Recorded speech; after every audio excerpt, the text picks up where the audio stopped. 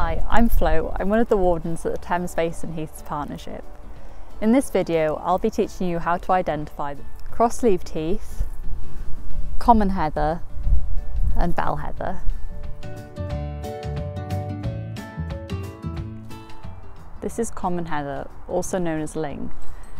His Latin name is Calluna vulgaris. Common heather's flowers are light purple in dense spikes. The flowers of common heather run all the way up the stem. Here's a close-up of common heather. As you can see, it has 4 petals and 4 sepals. Its green leaves look like scales.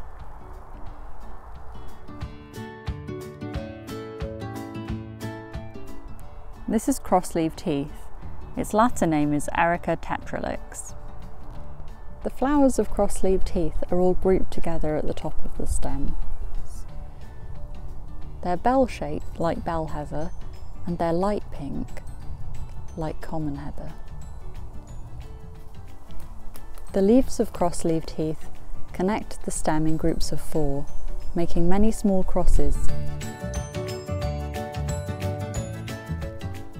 This is bell heather. Its flowers are a much deeper purple than cross-leaved heath and common heather.